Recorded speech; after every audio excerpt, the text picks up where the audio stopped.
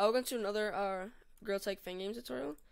So some people sometimes get confused, like because like small people who do not know how to, like, because when people playtest and they go through objects, let's say like prefabs, like they just go through them, they get really confused.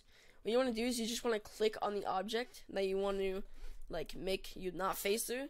And you just want to add a mesh collider. Here, I'm gonna show you. So just go to add component, and then look up mesh collider, and then click it, and then that's all you have to do. Just give it a second. If it doesn't, if like, see this one says tree right here. So if it doesn't say that, you just click this, and then type up the name of what this is. So right here is a tree. So I look for this as a tree, I click it, and that's all you have to do. The file and save, and have an amazing day.